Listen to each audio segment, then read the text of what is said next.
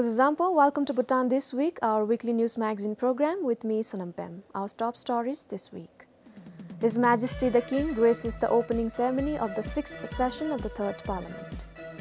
Study finds almost 40% rise in domestic violence cases in the country since COVID pandemic. And health experts say COVID cases may increase in winter. His Majesty the King graced the opening ceremony of the 6th session of the 3rd Parliament on Wednesday. The opening session was also graced by Her Majesty the Gelson, along with Her Royal Highnesses Princess Sonamdechin Wangchuk, Princess Chimi Yangzum Wangchuk, and Prince Jigel Ugen Wangchuk. Upon arrival at the Gelyong Tokang's courtyard, His Majesty was received in a traditional tribal procession by the Prime Minister, the National Assembly Speaker, the National Council Chairperson, the Opposition Leader and other members of the Parliament. The Speaker of the National Assembly, on behalf of the parliamentarians, expressed gratitude to His Majesty for gracing the ceremony and for tirelessly travelling across the country, sacrificing meals and rest to protect people from COVID-19. He also thanked His Majesty for establishing the Desung National Water Service and the Desung Skilling Program. Jinchu, Sartungi Legul, Shizuk Nami de Golo, Nanche Zotunda Devi, Rizel Habjangi Tewatsuya, Shizunande, Desupsulu, Kajada Lamtun, Nami Degi, Dam Gakabna Layuki Kanil Setapda, Niba Desup Korosulu, Rizelda Pisejengi, Nyanyum Tomdina, Semshuda Lotop Dindibe, Topde, Nachi Chisoki Hule, Miwa Nadaremboche Chulu, Semgi Dinlera. The 6th session of the National Assembly will deliberate on 8 bills including the Forest and Nature Conservation Bill, Fiscal Incentives Bill and the Goods and Services Tax Amendment Bill. The National Assembly will also deliberate on the Annual Anti-Corruption Commission Report 2020-2021 and ratify the Framework Agreement on the establishment of the International Solar Alliance. The joint sitting will deliberate on the review report of the Annual Audit Report 2020 along with the 2 performance audit reports of the Public Accounts Committee. The Prime Minister will present the State of Nation, including legislative plans and annual plans and priorities of the government during the joint sitting. The session of the Parliament will conclude on 25th December. For Sonam Tenzin, this is Cheku for BBS News. His Majesty the King granted Dar to appoint the Secretary General of the National Assembly at the Tashichazong on Tuesday. Tandin Sring is the new Secretary General. Before assuming the post, he worked as the Director General of the Department of Cottage and Small Industries under the Economic Affairs Ministry. He has Masters in Business Management from Thammasat University in Thailand. As per the Constitution, His Majesty the King appoints the Secretary General of the respective houses on the recommendation of the Royal Civil Service Commission. The COVID-19 pandemic has led to a surge in domestic violence cases across the globe, and Bhutan is no exception. As per a recent study, there has been an increase by almost 40% in domestic violence cases since the pandemic. The report was launched in Paro while observing the International Day of Elimination of Violence Against Women on Thursday. Her Majesty the Queen Mother Sangachuden Wangchuk graced the event. Her Majesty was accompanied by Her Royal Highness Princess Yufalma Chuden Wangchuk. To fight gender-based violence in Bhutanese homes, Her Majesty launched a series of resources including the Sexual Harassment Prevention Policy and the Druk Global Positioning System to trace women facing domestic violence. I was very concerned to learn that the domestic violence rate increased by almost 37% in our own communities. The revelation that our homes are not the safest place for many women and children is not only disturbing but highly unacceptable. Her Majesty is the Goodwill Ambassador of the United Nations Population Fund. As per the Impact Assessment Report of COVID-19 on women and children, majority of Bhutanese adults felt there was an increase in physical violence, followed by sexual violence and emotional and economic violence. However, the report revealed that the majority of the victims did not report the cases. According to the National Commission for Women and Children, cases go underreported as many perceive reporting domestic violence as a hassle. The Commission developed a mobile phone application to ease reporting of such cases and to enhance safety of women and children in need of protection. The app was also launched at the event. We have been having a lot of cases of reported sexual harassment situations currently. There is nothing to be alarmed about. It is actually saying that people are aware and they are now started to come out and report. The event, which will be observed for 16 days across the country, will see activism against gender-based violence. It will conclude on 10th December, coinciding with the International Human Rights Day. For Namgyeonchu in Paro, Pukiem for BBS News. The South Korean government has conferred the Order of Diplomatic Service Merit to the former Secretary of the Works and Human Settlement Ministry, Tsenchu Norbu. It is one of the highest civilian awards of the Republic of Korea and is a relatively rare honor. It is usually awarded to foreign officials or ambassadors for significant contributions in strengthening friendly relations. Tsenchu Norbu is currently serving as a technical advisor of the Asian Forest Cooperation Organization. He completed his 2-year term as the first executive director of the organization last year. The government procurement system is still being perceived as a major area of fraud and corruption, inefficiencies and wastage involving huge public resources. This is as per the Auditor General's advisory series on the review of the government procurement system. The report highlights that the current procurement process is restrictive to innovative solutions, affecting the quality of goods and services procured. As per the report, government procurements constituted 40% of the government expenditures. In the last 5 years, more than 111 billion yutum were spent on procuring goods and services. The Auditor General's advisory series says the procurement system is plagued with irregularities. As per the Annual Audit Report 2020-2021, irregularities incurred due to non-compliance to procurement norms alone were over 1.9 billion yutum. Agencies has accepted poor quality products although it affected performances and made excess payments. Sometimes, goods were either not used or remained underutilized, wasting funds. For instance, the National Referral Hospital installed a chiller plant costing 27 million yutum and it was not functional. It was later sold at scrap value of 240,000 yutum. The RAA also observed that lowest bids were higher than the market price and the price for the same product varied among agencies. As per the report, all these were the result of weak policies. The RAA says the procuring agencies cannot opt for best quality at competitive rates since the bidding rates or price is determining factor in deciding the award of contract. The agencies are also encouraged to go for locally produced products without regard to quality. The authority also found agencies bought goods and services at the end of the fiscal year based on the availability of funds and not because of the actual requirement. Weak enforcement, accountability and sanctions, lack of professional capacity and limited use of the ICT-enabled procurement platforms also led to irregularities. The RAA says the Finance Ministry should revise the procurement rules and regulations and make it more efficient and responsive to changing market scenarios. For instance, the RAA recommends the procurement should be allowed through direct contracting so that they can get quality goods and services at lower cost. The RAA also recommends strengthening monitoring and supervision, promoting professionalism in procurement officials, and increasing defect liability period based on value.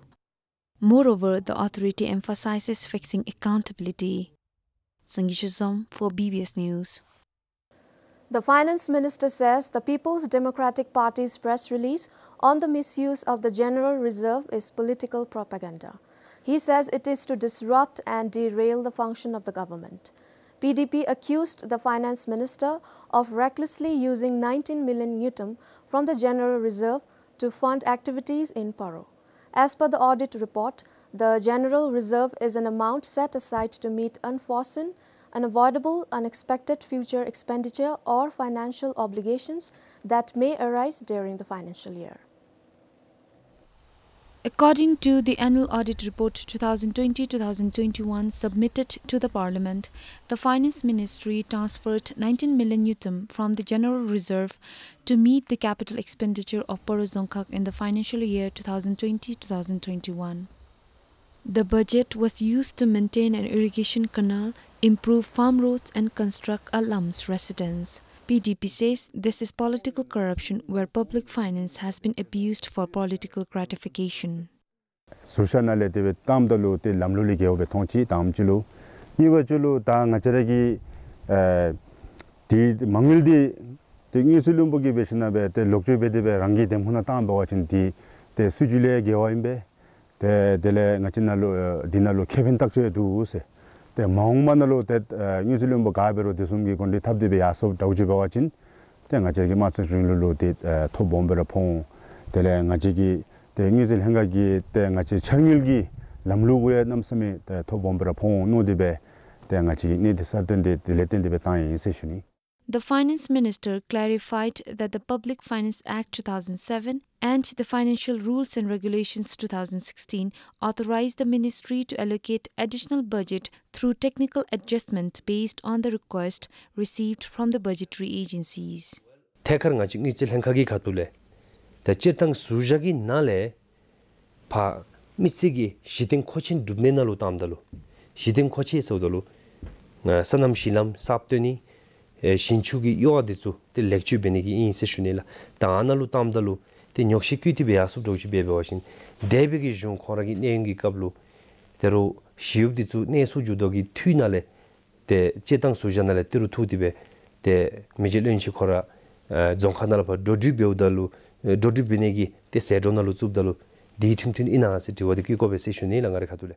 But the Royal Audit Authority in its report said in absence of a clear policy guideline regulating the use of funds from the General Reserve, the audit could not ascertain the legitimacy and admissibility of the transfer of funds from the General Reserve.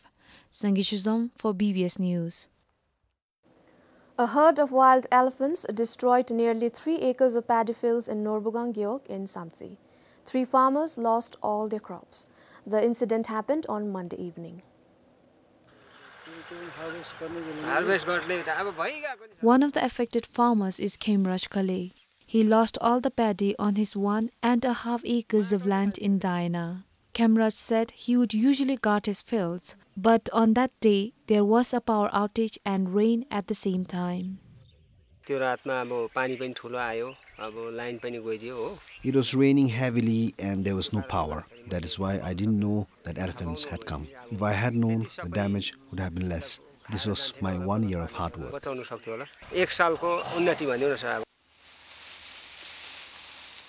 Another farmer, Rohit, was growing paddy for the first time, and it was a bitter experience. I was going to harvest the crop soon, but I postponed after I knew that there would be rain. I would have been harvesting the paddy by today or tomorrow. The rice would have been enough for about 8 months if not for the elephants. Manikumar Gale is another victim who lost all his crops. He was growing paddy on leased land since the beginning of the pandemic.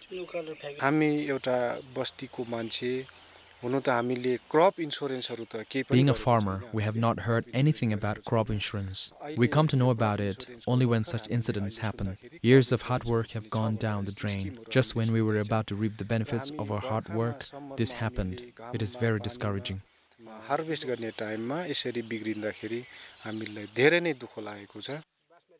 The Norbugang Gyeok administration inspected the damage and submitted a report to the District Agriculture Office.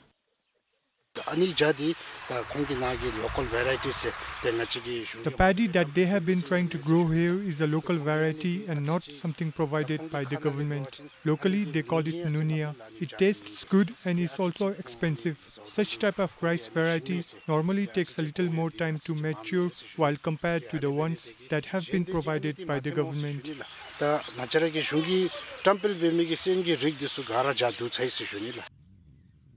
The farmers said this is the first time that the elephants have severely damaged paddy fields in Diana. It is located near the border. For now, the assessment report is forwarded to the Department of Agriculture and help will come on their way. But the problem of human-wildlife conflict is far from over. For Pasadoji in Samtsi, Sangisha for BBS News. The residents of GSMG in Tongsa have started enjoying the benefits of 4G mobile network connectivity. The news came as a delight to about 80 households in the Gyeok who had been plagued with poor mobile network till now. The people of Jizam, Jipam, Jitrong and Semji area had to travel for hours to reach a place with good internet connectivity.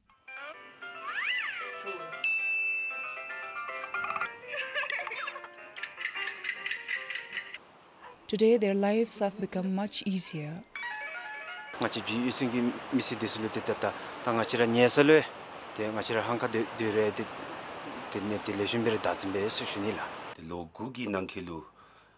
the past 9 years, all online activities for schools, such as attending online meetings, were not possible. We traveled to Tongsa.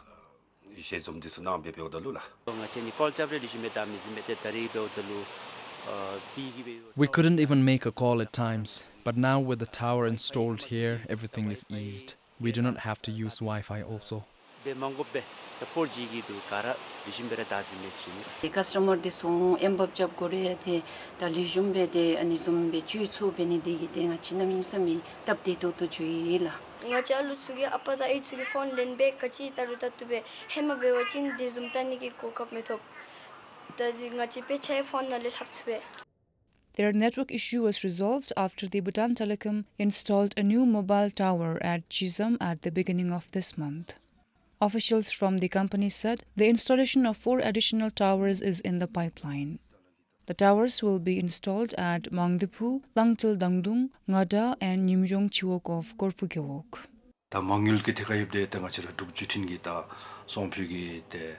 The budget to install 4 towers next year is also approved. We are almost ready to procure the materials. The installation of such towers will ease the lives of the people of a few villages in Chiwok currently without 4G network.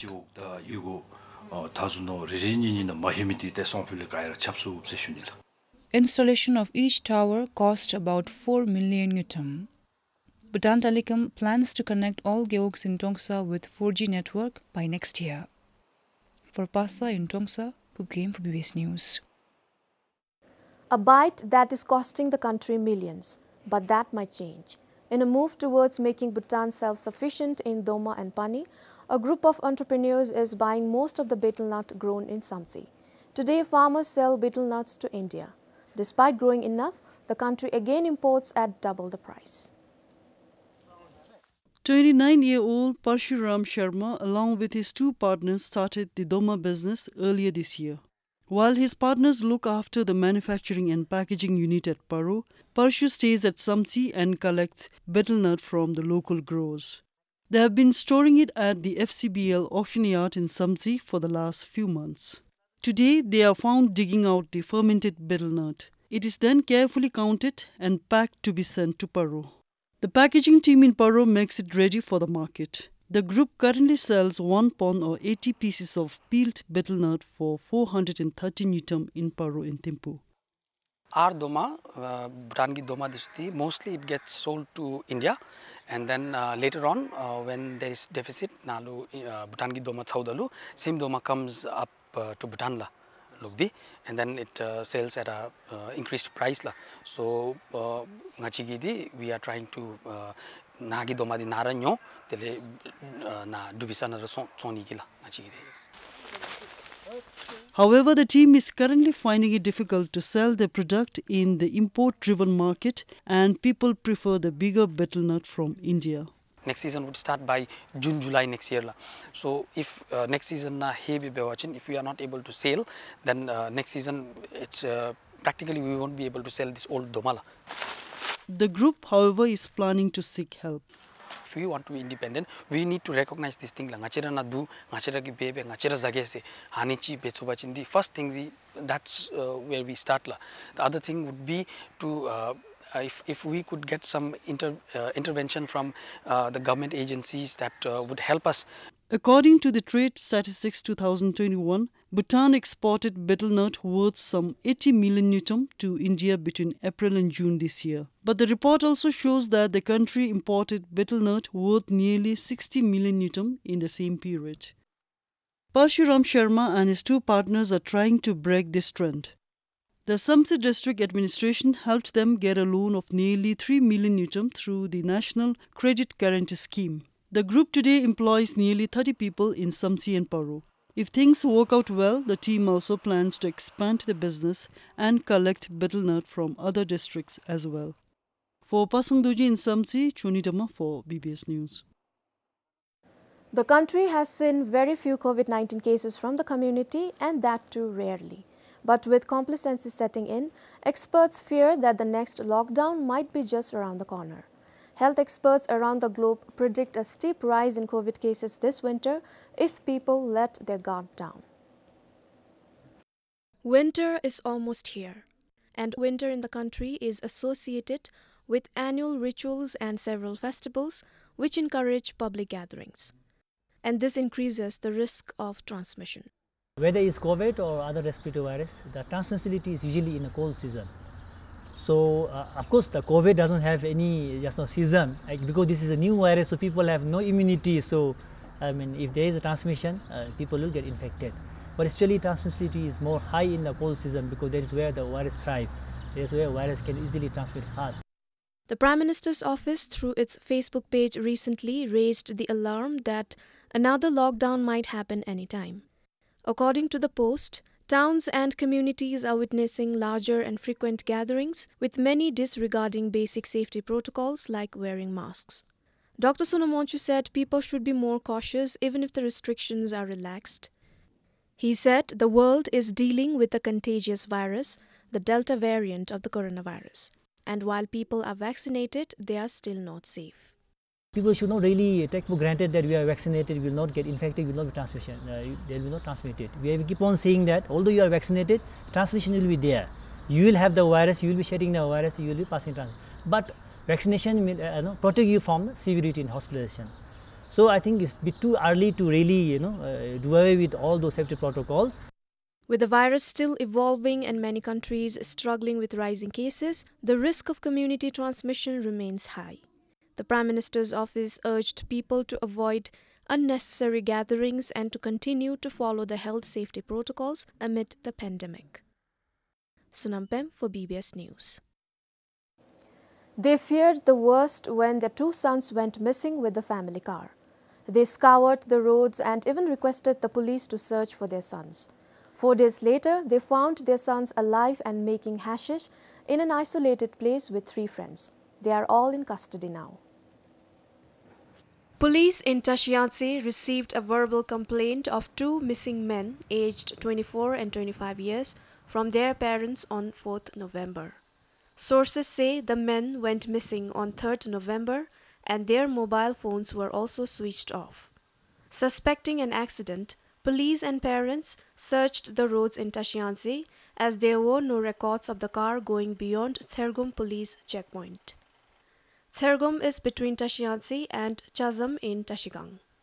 Police received information about the car parked in Nyachi of Jamkar Gyeok on 5th November. However, the search was called off as it was already dark when they received the information. The next morning, the search team trekked for hours and found 5 individuals, including the missing men, rubbing marijuana to make hashish in Wuchilo. It is almost 4 hours walk from the road point. Police recovered some 100 grams of hashish from them. Sources said they have done shopping to last at least 5 days. There is also a minor among them, a 17-year-old boy. Police are investigating the case. For Sonam Darge in Tashiansi, Sunam Pem for BBS News.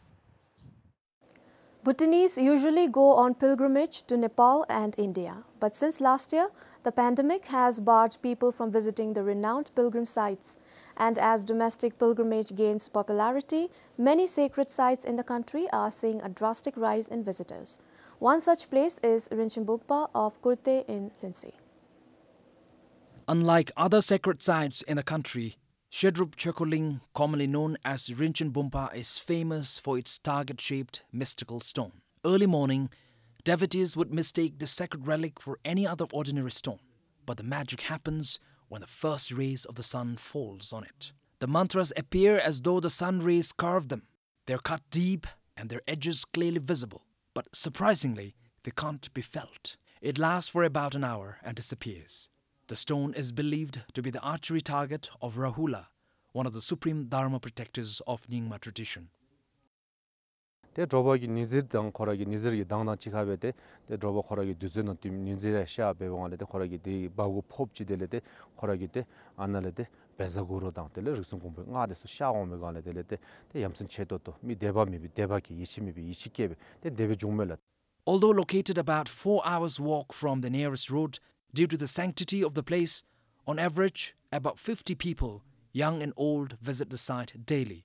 However, sometimes hundreds of devotees visit the place, putting a strain on the limited facilities here. 대 테제캅 델레데 미 자레 한존 베와레 델랑아치 날데 마쇼미 남선 깔레돌라 대 안에 베와레 대 테제캅 대 마쇼메 간 치칼레 구르푸 안에 베 피고 템멜 안스. Due to the increasing number of visitors, the Kurte Gyok administration maintained the mule track more than 5 years ago. From a little over 1,000 in 2017, the number of visitors increased to about 4,000 last year. Initially, an individual from Minbi Gyok constructed the present temple in 1957. However, since 2015, a tiku has been taking care of the temple. Today, there are 7 monks headed by a principal. Meanwhile, it is believed that Guru Rinpoche visited the place and meditated in the 8th century. For Sonam Sring in Lindsay, Cheku for BBS News. That's all we have for this week. Thank you for joining us.